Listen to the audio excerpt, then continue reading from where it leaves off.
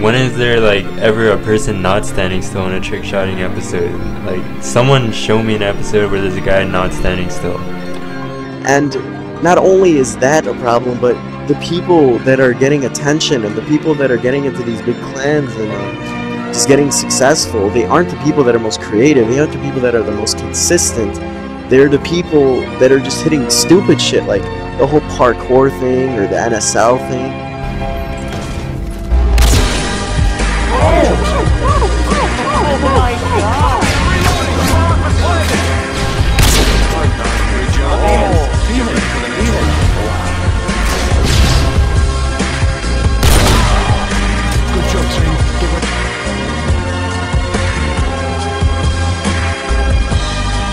But that's besides the point. Like, people complain about it, yet they're probably the ones doing it.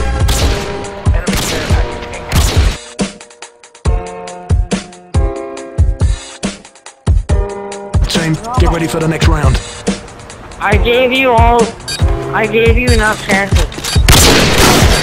You wasted time. You had enough time to like. Don't even tell me. Shut up your back. Oh, you're gay.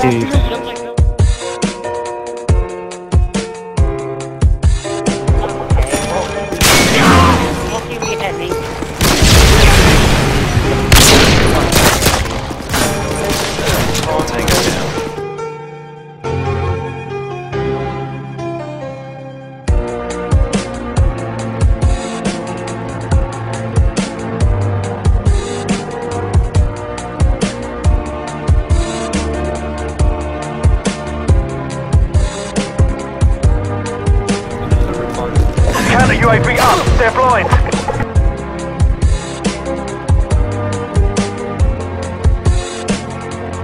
Alright, so y'all know COD's going downhill. Most of you guys know that. It's getting boringer and boringer every day, if that's even a word. Chill lobbies, there's more and more, less and less in some certain areas.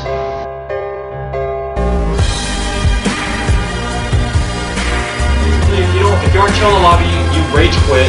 If you don't have a chill lobby, you rage quit. And if you're playing with trick shotters and they aren't chill, basically rage quit, piss them off, blah blah blah. And it's hard to like get in the lobby where no one's setting up because everybody sets up.